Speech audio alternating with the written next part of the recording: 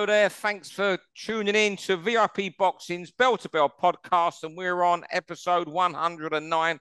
As always, you can watch us on YouTube. You'll be listening on iTunes or Spotify. Say something nice, say something nasty. We're big boys here. You know me, Steve Lillis. You know John Evans. Tonight's special guest is I'm not sure I still call him a welterweight prospect. He's starting to break through now. He's unbeaten in 14 fights, one of VIP Boxing's upcoming stars, Luke Evans. Luke, thanks for coming on. I think it's the second time we've had you on Bell to Bell, and thank you. Yeah, you're welcome. I mean, it's my pleasure, guys. It's always nice joining you. Yeah, and we're going to talk about more and more about boxing and all this, but first of all, your own fight the other night against Robin Zamora. Every round, but an opponent you never switch off against, Zamora, isn't he? As I was saying before, do you see him as one of the gatekeepers you have to come through if you got title aspirations?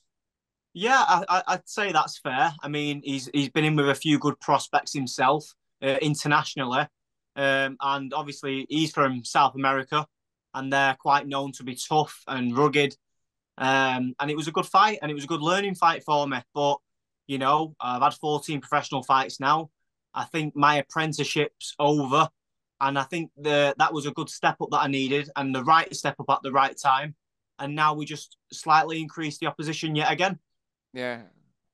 And I think it's good that, Luke. Sorry, John. When you had your taste, didn't you, on the big show, and you seemed to take to it like a duck to water. You enjoyed the build-up, didn't you? I know you were popular in the build-up. We thought a lot of you got carried away a little bit on the night and got involved in a real war. What lessons did you learn then, and what have you brought through now that you're building on every performance? I think it's not to give my opponent any advantage, but to use my own. I'm a boxer. I'm not a brawler. I'm not I don't have wars, but I can have a war. But, I relied on my boxing in this fight. And, you've seen what I'm capable of. At the arena, I didn't even show half as what I was good at. And it was a big stage. Like you said, I got carried away. It's a shame it wasn't an 8-rounder because I believe I would have pulled it back despite the 2 knockdowns. But that being said, it was good that I tasted them knockdowns because, I'd rather taste them on the small hall, the smaller side of the card than the main event, for example. So it was a good experience nevertheless. I mean, sorry, John. No, I'm going to say a bit of a blessing in disguise almost, Luke, because it's been like a reminder of what you're good at, what you can do when you stick to it and everything. Because I can't remember how long it is since I popped down to Booth's gym to see you years ago, and fight slowly building up. You're always going to get there, and it looks like it could be over the next 18 months, people are going to see what Luke Evans can do. Definitely. I mean, all depends on the opponent as well. I mean, I had Robin Zamora for this fight, and he's give a few lads a good test. Jake James, he's a good undefeated prospect. Yeah. Regan Backin, he's another one. And there was a few international fighters. I think one was called Dimitri Arnzau. I think he's based in like Poland or Germany, somewhere like that. And he was a very good amateur, world-class amateur. So, he's been in there with some good kids. And, I'd like to think I handled him quite well. So it's a good confidence boost as well. Yeah, and just before we move on with our 6 rounds of chat, has Woody given you, your manager and promoter Steve Wood, given you any idea when you might be out next? Are you going to go on a big show? Or I know he's going back to Bolton in June. Will you be headlining there again? I should imagine so, yeah. I think that's the next step, really. Get back to Bolton, potentially get another 8-rounder or maybe a 10, against the right opponent. And just, again, another big learning fight, maybe another international fight, if that's available. Myself, I want an English title as soon as possible. But, I understand the politics and how things work. So, I'm going to have to wait for my chance. I understand that. But that being said, just in the meantime, fights like against Robin Zamora, that type of fighter who's going to come and give me a test, there's no harm in that. So I don't mind fighting these type of fighters. And also, you're growing into the weight as well. As if you had another international fighter, you're going to grow into this weight. People got to remember you're stepping up, aren't you, from the super lightweight to this division? Yeah. I mean, I've always boxed in and around the welterweight division. but I was never really big enough, like physically, to fill out of that weight. Now I feel like I am. I'm 26 years old. I've got the height. I've got the, I feel like I've got the size, and now I've got the experience, and that's the crucial part. Obviously, I've got that one fight under my belt now against a tough Nicaraguan southpaw. So I think another fight like that, and then a big fight, then either on a big show or against another undefeated prospect. Brilliant. Well, I'll tell you, we'll press on now. I think you know how it works, Luke. We chat for 3 minutes on each round, and John gets his school bell out there that he nicked from school when he got expelled from sixth form or whatever it was. Steve Lillis' favourite instrument at school, wasn't it? The dinner bell. Yeah. Well, it would have been because I was out here, wouldn't it? Yeah. Anyway, we're going to press on. Round one, John, it's your first topic about the guy who also had a win at the weekend for the sort of money that Luke's dreaming of earning one day. Yeah. Fingers crossed it's a sign of things to come, but we're seeing people like Dan Aziz and Usyk and people like that getting credit for doing things the old-fashioned way and wanting to challenge themselves and wanting to take on the best. And I think Tim Tszyu's cut from that same cloth. I think we've praised Tim on here a couple of times, the way he's going about his business. And he was due to fight Charlo, wasn't he, for all the belts in a massive fight in America. Charlo got injured, so straight away he jumped at Tony Harrison and said, yeah, I'll fight Tony Harrison. Wasn't a long delay. He didn't bugger about and sit on his ranking like a lot of British fighters would have done, keep busy fights and keeping that ranking position. Tim Tszyu jumped straight for one of the more difficult challenges. Took Tony Harrison apart, stopped him, highlight reel finish with them uppercuts. Beautiful stuff. And he bounces into that Charlo fight now on real form. And I like Tim Tszyu. I like the way he's going about it. He's not relying on his dad's name. He's really making a bit of a mark, I think. Yeah, I remember. I mean, I haven't seen the fight. I've just sort of finished a little clip on Facebook, I think it was. The thing was, we're really cynical in this country, I think. I think we got that bit of snobbery about us, which is wrong about boxing. And, I always thought when Tim Tszyu first come through, and I hadn't seen him, so that shows how ignorant I was being. And say he come through, and I thought, he's there because of his dad. He's getting the superstar treatment in Oz. And then one of his fights, a midweek fight, was on other Box Nation towards the end of Sky. And I thought, yeah, he isn't bad this... I can't think what fight it was. I should have made a note of it before. And you know what? Fair play to him, as you say. My thought was, John, he could have gone and taken a gimme and waited for Charlo to recover from the hand injury, but he didn't. He beat a man who sort of beat the man, I suppose you can say. Yeah. Luke? Definitely. I've took a few notes here myself, and, Tim Tszyu, he's the son of a legend, Costa Tszyu, one of the pound-for-pound greats in his day. He's got to have potential to be a legend's son, to live up to that expectation. He's got to handle the pressure. And I think they've done a good job matching him. I've just highlighted some of the wins he's had. Jeff Horn, Dennis Hogan, one of the Inoue brothers. And he's won by TKO on them 3 fights there. So I think him being matched correctly at the right time, he's 28 years of age now. I think the Charlo fight could be a perfect fight for him. Charlo's in-ring activity has not been that great the last few years. So I think maybe now's a good time to get him. Yeah. Jeff Horn, that was the fight I should have thought of. That was the one I saw him. Yes, but every time he stepped up, he stopped them. But it's just the way he jumped at Tony Harrison without a second thought. Manner of victory. The manner of wanting to challenge himself and the way he went through it. And it's the sign of a good fighter, that. Round 2, and Luke, you're going to talk about somebody who was doing some damage about 30 miles away as you were at the same time as you was out pointing Robin Zamora. Definitely, yes. Diego Pacheco. Is he the next boxing superstar? Personally, I think he's in with a good shout. Now he's with Eddie Earn and Matchroom. I think they'll get him some really good fights. And let's not mention here, let's not forget to mention Jack Cullen will fight anybody. And he's a very tough lad. So fair play to Jack. I just want to put that out there. Diego Pacheco is special. There's been some very good up-and-coming fighters. Virgil Ortiz, Mauricio Lara, Jesse Rodriguez, Sebastian Fundora. These are all upcoming fighters who have now, tasted that big time. And, some of them have been successful. And yeah, I think Pacheco's in a really good shout to be the next breakout star, given his age as well. John, you was there, I think, the other night. Yeah, no offense, Luke. Do you know what? Halfway through the night, I was getting ready to jet over to Bolton to get over for your fight. You messaged me, didn't you? Yeah. Yeah, I was going to come, but I just thought, see and watch how good this Pacheco is. You know, because people were raving about him, sat around me saying, it's not going to go 2 rounds. And Jack Cullen's a tough lad, isn't he? We know he's a bit susceptible to body shots and he gets hit, but he's a stiff night's work just because of the size of a lump and how game he is. And Pacheco took about 2 minutes to work him out and just destroyed him. I was really, really impressed. Just looked so cool about it. Being away from home didn't faze him, didn't bother him. And he just looked a completely different level to Jackie. He was really, really good. Yeah, I haven't seen it, but what Steve Wood said is similar to you.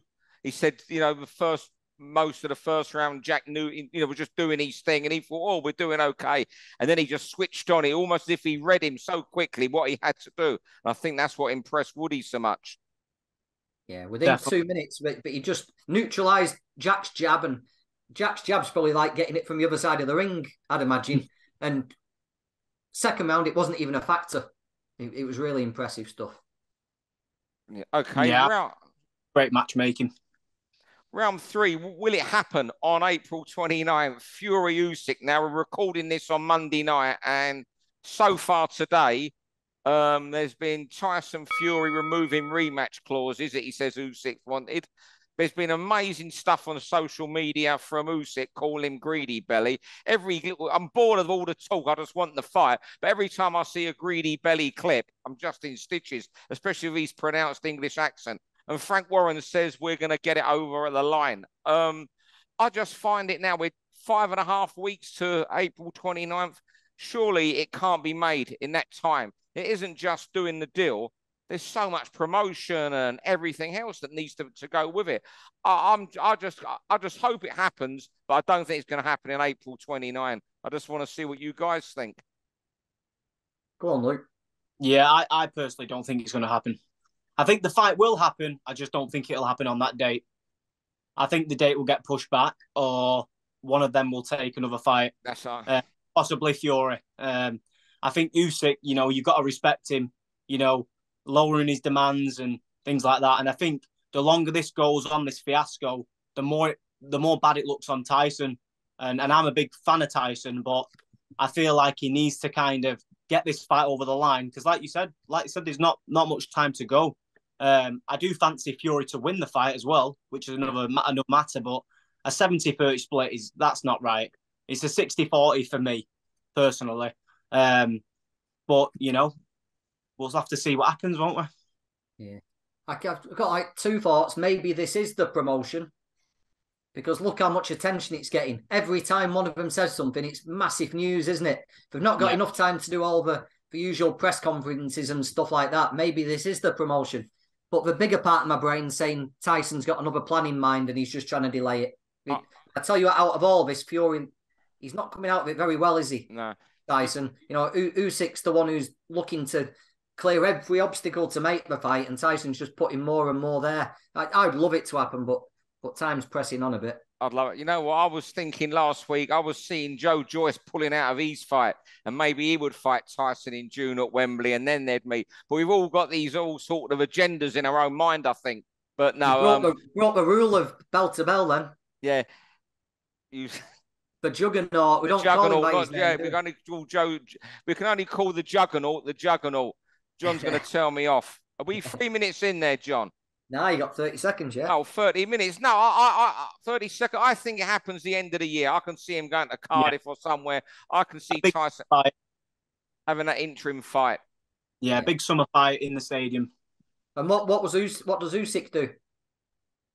Martin Bacola, you know, that sort of level. Daniel Dubois. Yeah. Dubois, yeah.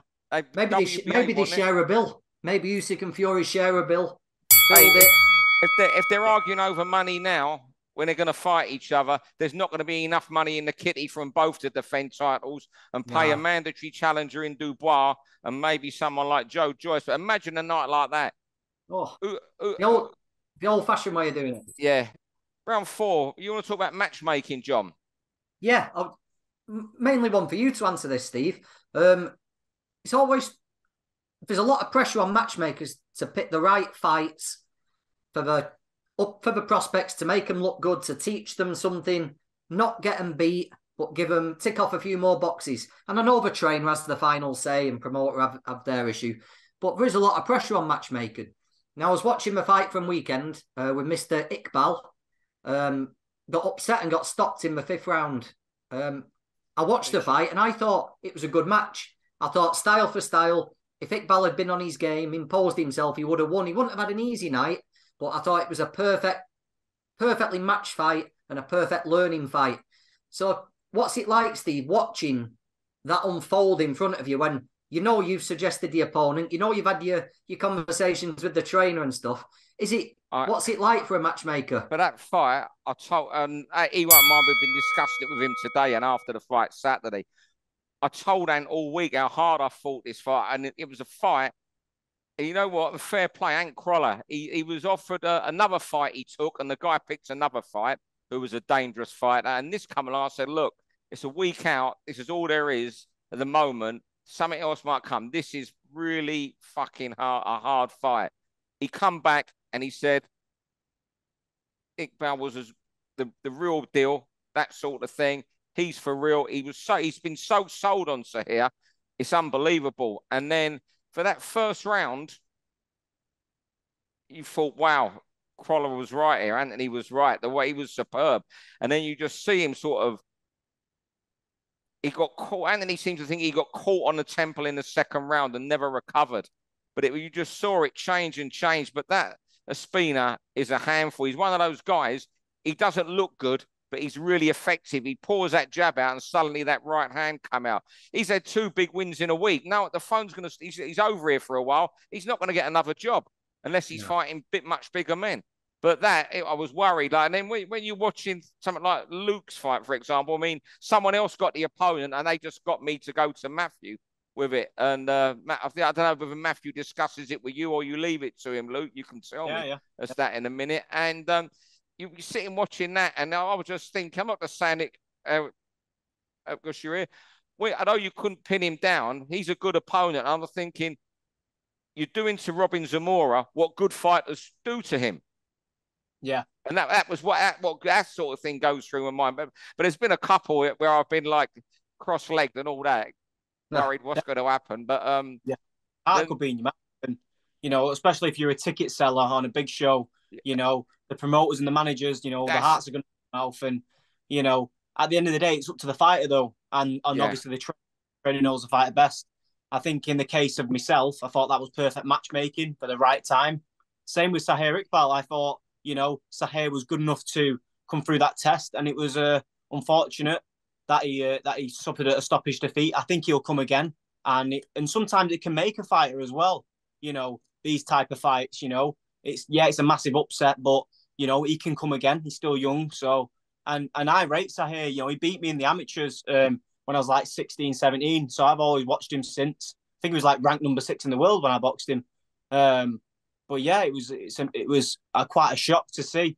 And I think matchmaking, you know, 10 for learning, 10 for earning. I don't know who said that, but someone said that and it stuck with me. And I think it's right. That's brilliant. But in this day and age, a lot of people want to take risks. But if you're taking the right risks, then, you know, could pay off. Unfortunately, that one didn't, though. Yeah. When I rang Matthew with that fight, it was a while ago. He had plenty of notice tomorrow. That's got to be said. He had a lot more notice than he did for Jake's fight. I think he had 5. Yeah. He had plenty of time to prepare. He had 6 weeks or 7 weeks. Yeah, and he come off a win as well. That's right. Yeah. When I go to Matthew, does Matthew go to you with that fight, or does he say this is the right fight, or does he say what do you think? Have a look.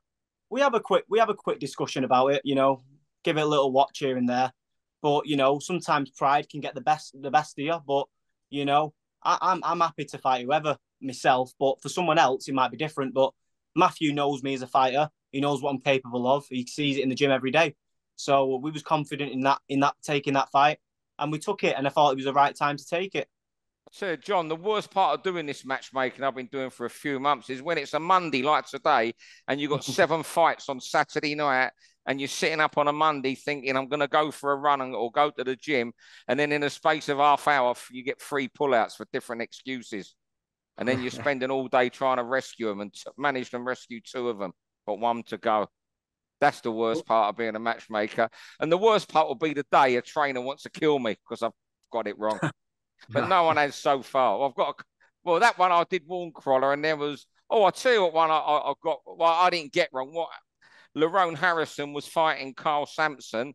Carl was playing the game as such. You know, there was no walkabout, but he was just going through the motions. And then he got cut in the second round, knew he got 28 days and just really upped his game. Yeah, Carl can fight. Yeah, don't worry about that. We were talking about it Saturday night about, I was saying, you're an A-class journeyman. You could fight the really good kids who turn over. And he said, you know what? He said, you can get a few £100 more from them, but I'd rather be fighting the B-class journeyman for less. Regular work. Regular and longevity. Yeah, definitely. Good point. Round 5, Luke, your final topic. Upset at the weekend, Yoka and Tony Yoka, Carlos Takam. Yep, Carlos Takam, 42 years of age, heavyweight, must add, against the 30-year-old Tony Yoka. My question to you guys is, does father time matter in boxing? For me, personally, I think it's a mentality thing. I think it can be physical if you let it, if you're knowing when to go on. But I think it all starts with the mind. I think if you're 42 years old, you're close to retirement. If you're carrying on as a heavyweight that long, then that's understandable. But if you're a welterweight, for example, and you're 42 years old, you think you'd be retired around 33, 34, 35. Like I said, my question to you guys is father time a myth? I it is. I don't think so, because you see, maybe it is they go on. You see fighters who are aging and slowing up and can't pull the trigger anymore. Now, I'm not a boxer. You know, you obviously work the mental side of it. You know the mentality and all that. I always think, I'd say to me, it's not a myth, because you see too many fighters who have slowed up, you know, not as quick, haven't got the movement. For example, you see fighters like, I'll go on about Amir Khan. You know, once he's, towards the last few years of his career, when his feet was slowing, he was getting caught a lot more. Is their mentality? Could that also be down to the mental side? I don't know. I'll ask you, Luke, and you can answer that in a second. I personally think it is, because he's gone to chase the money outside of boxing, and I think that's deterred him physically. And like I said, I don't think you'd see Amir Khan fighting at 40 years old. It would never happen. So, like I said, I think it's a mentality thing of knowing when to call it a day or when to carry on and chase that last payday. John? Yeah, I think inevitably you slow down, don't you? Your body slows down. But I think if you still want to do it, I think that plays a big part of it. If you don't want to fight and you're fighting for money, you're not training as hard, you're not putting the effort in, it's hard work, you feel every shot and you're scared of throwing a punch because you're worried about getting hit back. Whereas if your money's secure and you actually want to do it and you're doing it for enjoyment and because it's your passion, and I think you can go on for a lot longer. So I think you're both right. I think obviously your body breaks down, but also if you're doing something you love, it's not work. So you perform better. So I think there's two sides to it. Yeah, you know what? I'm not losing any sleep over Yoka getting beaten and his career falling apart, given that he missed 3 drugs tests in about 2017, 2018. Yeah. Should have taken a drug for his heart. He's not got any Tony Yoka. That's 2 in a row now, isn't it? Yeah. Yeah. And Takam, he's coming off a loss as well, quite surprisingly. And he gave Joshua a good fight a few years ago. He's good, Takam. Good heavyweight. When you mentioned that, you give Joshua a good fight, you look back on his record, he's been one of those real solid heavyweights over the years, always never far away, never quite there. And it's good to show a bit of love for him, I hear. In the same category as Chisora, that type of world level, just there. That's a great analogy, Good opponent. Good fighter.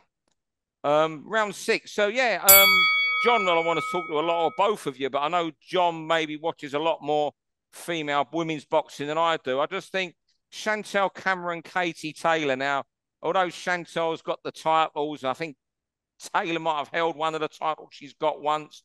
I think Taylor Chantel Cameron's going to go to Ireland, and this is going to be her crowning moment. I think overnight, she is going to become a star. A lot of people have heard of her, although she's got the undisputed super lightweight titles.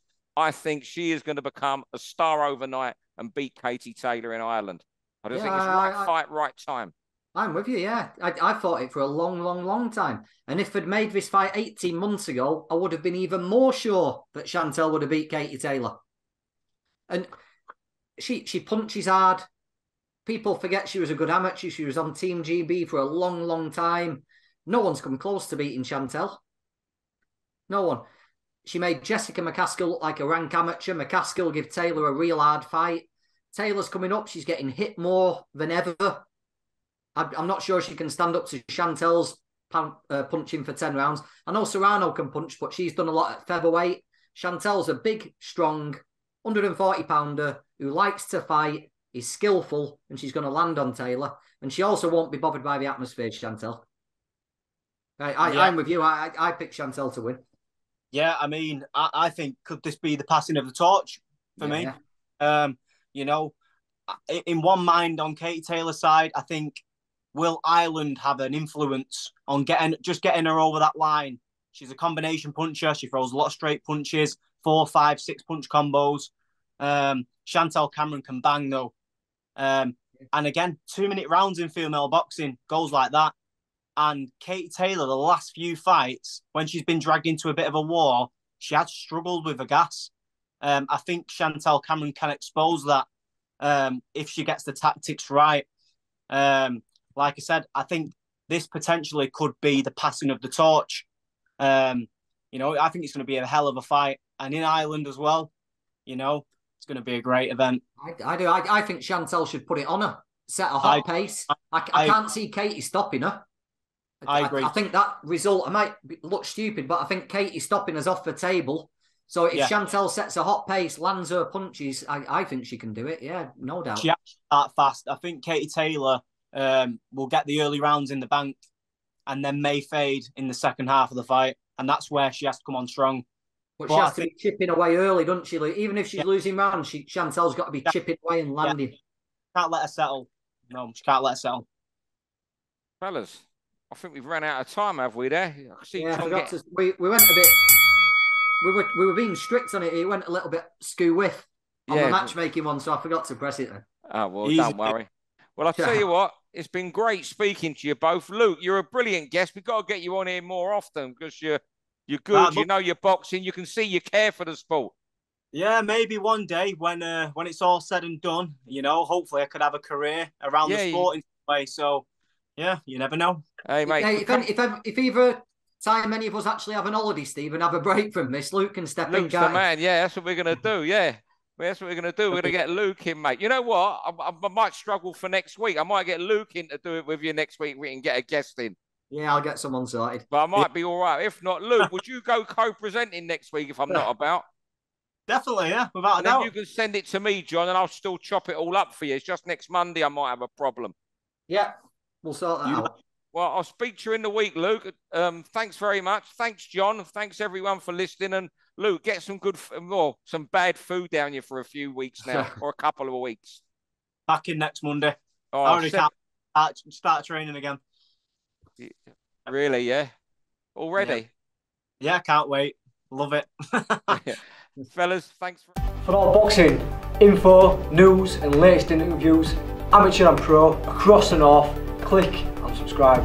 VIP Boxing Promotions. Also, Twitter, Instagram and Facebook.